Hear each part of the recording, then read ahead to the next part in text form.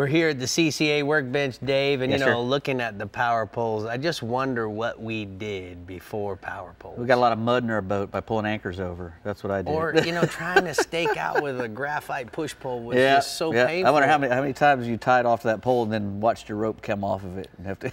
Early on, a lot of times. Yep. All right, we're going to start out here. Our first product is the Akuma SC line of boat rods. It's called SC because they use a spiral carbon technology. And if you look real close, you look inside there, there's a little spiral of carbon fiber down there, a dual helix wrap with over 6,000 strands of carbon fiber inside that. So it's incredibly strong, really lightweight. It's got all Fuji guides on there, the special tangle-free K guides, and a Fuji reel seat, the EGFA foam, EVA foam handles on the front and back. You know, this is one thing really too good that deal. I like. Instead of this being metal, yeah, it feels like it's some type of hard Delrin. plastic, like Delrin. Yeah. And this is not. This is a lot belly friendly. A lot more belly friendly. Yeah, for sure. And I tell you what, having a gimbal also means a lot if you got a decent fish on. Yeah. With a good belt and a good gimbal, you can do a lot of work. But most spinning rods, when you go to stick them in a rod holder, don't have a gimbal. Correct. So that's the reels flopping when it's rough. I always try to get a gimbal on mine. And if good work, Akuma.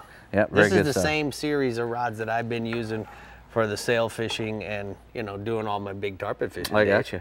Yeah. Well, here we got some Starbright products. We got the Extreme Clean and the Extreme Protectant. Now that Extreme Cleaner, it can be used on almost any surface. It's a good cleaner and degreaser. Removes dirt, grime, greasy stains, cleans vinyl, fiberglass, plastic, rubber, any painted surface.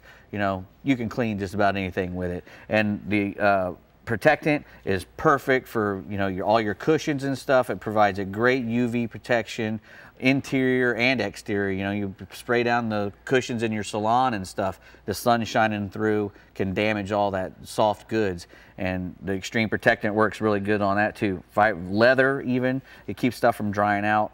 You know, you can't beat either one of those products. And it doesn't leave, when you put that protectant on it, it doesn't leave this nasty oily residue. It's static free, so nothing clings to it. You know, between the bugs trailering and getting on your cushions, exactly.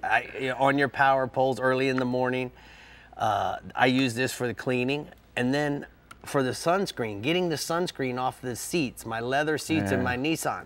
Yeah. Man, it just is such a perfect combination to keep everything looking fresh. They work good. Yeah, man. All right, next we have the X-Wrap from Rapala. These are Magnum dive baits. This is the Magnum 40, and the 40 stands for 40 feet. You know, it's got a huge lip on it, and it'll get down. And not only will it get down deep, but it can go fast.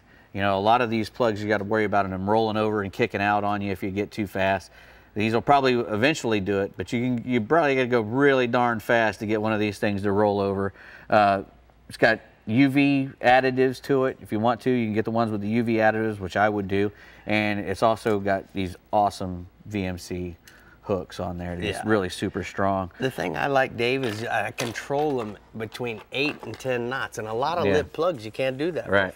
Well, this is the VMC. You're going to do this VMC. This is called a probe. And these are kind of like, these are the net, kind of like the Ned rigs I was talking about a while ago. These come in 16ths and 32nds ounce, and they're really good for panfish, but you'd be surprised the amount of bass you can catch on little tiny things like that. When the bass are, you know, up there eating little fry and tiny minnows, they will pile on those things, and all you got to do is drop them down into the school of minnows, and they will come through. And I've caught 5-6 pound bass on little tiny things just like that, and regularly. I mean, it's unreal.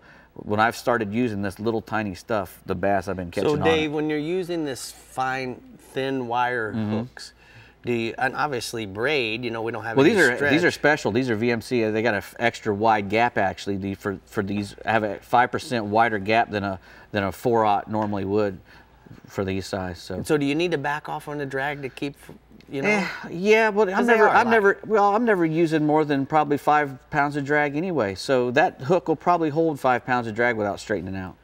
That's what I always figure. If I can pull whatever drag I have and not straighten the hook out, that's what I set it. Well, I don't think 5 pounds of drag would ever straighten the two of us out. But you know what, Brie, there's always hope. Nope, I don't think so. No hope for you guys over there.